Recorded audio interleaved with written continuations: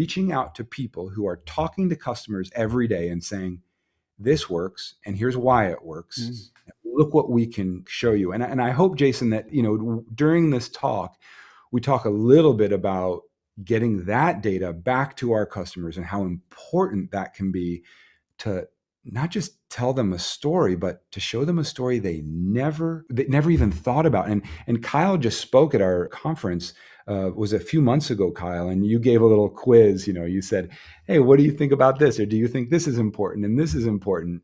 And it turns out that, not a lot of hands go up when you say, do you think this is associated with risk? And we can prove that it is, but most people wouldn't think that it is. So that's really fun, is showing some counterintuitive facts backed up by data that tell a story that people weren't really aware of.